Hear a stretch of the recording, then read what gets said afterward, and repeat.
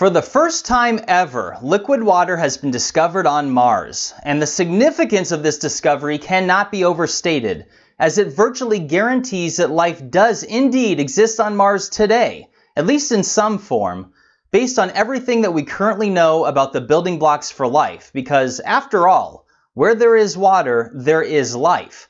And in this video, I'm going to discuss key details about this discovery, and then connect the dots on other really interesting pieces of information about Mars that most people are just not aware of. This discovery comes at the same time as a global sandstorm that has engulfed the entire planet, which I'll be discussing later in this video. But first, let me start by discussing the details of the liquid water discovery, which is in the form of a massive underground subglacial lake located at the south pole of Mars.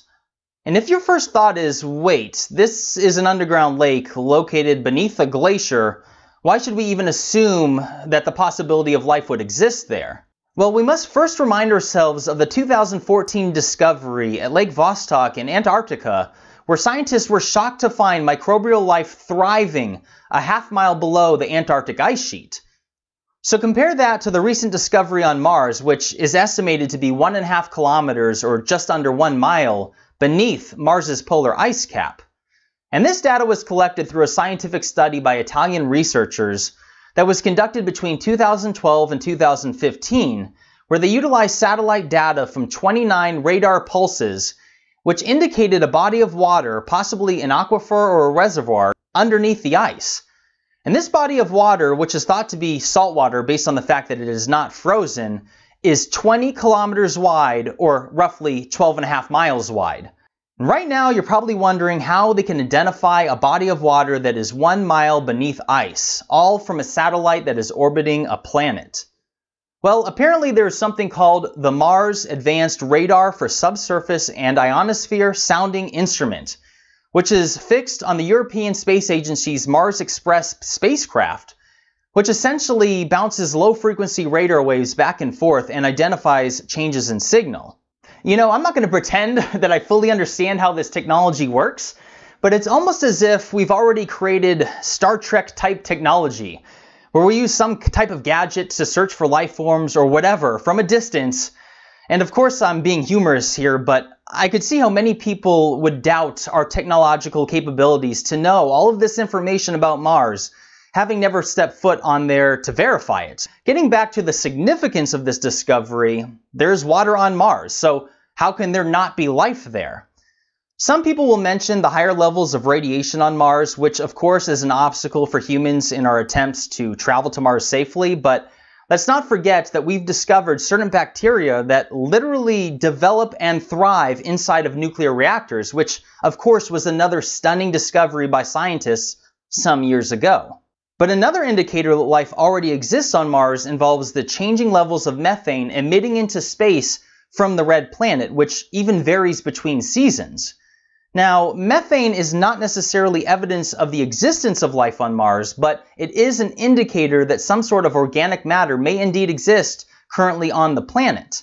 Now, let's be real. Many people, myself included, already believe that life once thrived on Mars at some point in the distant past.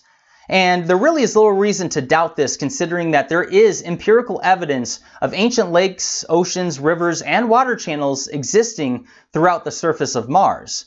In fact, scientists state that it was likely 3 to 4 billion years ago when life was habitable on Mars, which is an interesting claim considering that we haven't even stepped foot on the planet. And we really don't even know what the surface of Earth was like even just 1 billion years ago. I mean, some 300 million years ago, there was the supercontinent of Pangaea, which they say broke apart about 175 million years ago, but there was also a supercontinent before Pangaea called Rodinia that they say broke apart approximately 700 million years ago. And I'm sure that scientists are both right and wrong about different aspects of the previous supercontinents, particularly when they existed, but the point is that according to them, all of this is less than 1 billion years ago. Think about that. Seriously, we have no clue what was happening here on Earth 1 billion years ago, and we can't say with any type of certainty what Mars was like 1 billion years ago, much less 3 to 4 billion years ago. Now, hold that thought and think about this. You may be aware that there is currently an ongoing global sandstorm surrounding the entire planet of Mars, which started on May 30th and is expected to last for months based on past observations. And here you can see a comparison of right before the storm and how over the course of 3 weeks it completely engulfed the planet. These storms seem to happen once every 5.5 years or so, and here's actually another example of a storm that lasted for 4 months back in 2001. But there are, of course, other examples of massive dust storms on Mars that may not engulf the entire planet, but rather a large portion of it, and here you can see an example from 2005. So I'm about to reiterate a point that I've made in multiple other videos involving the evidence of ancient lakes, rivers, and water channels on the surface of Mars. So if you've seen all my other videos, bear with me for a moment while I repeat myself, as I just can't discuss Mars without making more people aware of this important detail, which is that how can scientists state what the surface of Mars was like 3 to 4 billion years ago when there are routine sandstorms constantly changing the surface of Mars? I mean, they give examples of a supposed massive flood that happened on Mars 3 billion years ago, yet virtually the entire surface of Mars is covered with the remnants of ancient lakes, riverbeds, and water channels. So the question is, why haven't 3 billion years of global sandstorms not eroded these away? Is it possible that the surface of Mars had water perhaps just thousands of years ago? Like I said, I've made this point in other videos, and the most common response that I get is related to the atmosphere on Mars being only 1% the density compared to Earth's atmosphere. And they go on to mention how the strength of the sandstorms on Mars are not nearly as strong as depicted in movies. Take the example of the movie The Martian with Matt Damon, which shows a storm blowing with hurricane force strength, when in reality the strongest winds on Mars are limited to about 70 miles an hour due to the lower atmospheric density. But scientists themselves state that the sand particles would still be moving at 70 miles an hour even if the wind itself didn't actually feel as strong as it would here on Earth. So, although yes, erosion on Mars occurs much slower than here on Earth, it doesn't change the fact that Mars still has an atmosphere, it's thick enough to be observable from space, and it is still dense enough for these dust storms to have sustained winds of 70 miles an hour that engulf the entire planet for months on end. So of course that would cause erosion. All that sand moving in and out of the ancient riverbeds should have eroded the sides away into oblivion billions of years ago. So that is why this particular detail of the existing riverbeds and water channels is so important when considering the possibility that Mars may have been habitable far more recently than scientists suggest. And by the way, it's not just sandstorms on Mars, but Mars also has literally millions of dust devils every single day, and some of them are massive. They've even observed one that was 12 miles high, or 20 kilometers, which is 10 times larger than the largest tornadoes ever observed here on Earth, just not as strong. But if you're still not convinced, you should then consider the Phoenix rover and the fact that it took less than a decade to be almost completely buried by the sands of Mars. And this was reported just a few months ago.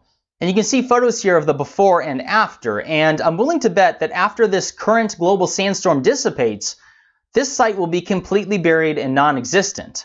I'd also like to see before and after photos of the various riverbeds located throughout Mars to document just how much they changed by this one storm alone. Everybody should demand to see what the data shows on that. So yeah, I'm not afraid to say it. I strongly believe that the surface of Mars was significantly different far more recently than 3 to 4 billion years ago. In fact, probably far more recently than even 3 to 4 million years ago. That aside, we have to wonder what type of life could exist on Mars today. I'd bet all my money that at a minimum, microbial life exists in the body of water that was just discovered. But could there be small fish or crustaceans there as well? Could there be insects around the area? This actually reminds me of articles that were just published today and going around the internet regarding the discovery of worms in Siberia that were brought back to life after being frozen for 42,000 years. I mean, that's beyond amazing, and this is actually a real eye-opener for what we thought was possible. And this gets me thinking and makes me wonder what would happen if the surface of Mars was to be fertilized with just water alone. It's been claimed that no organic compounds have been found in Martian soil, but that of course does not mean that they do not exist, and even with our rovers, we've only explored a microfraction of the Mars surface.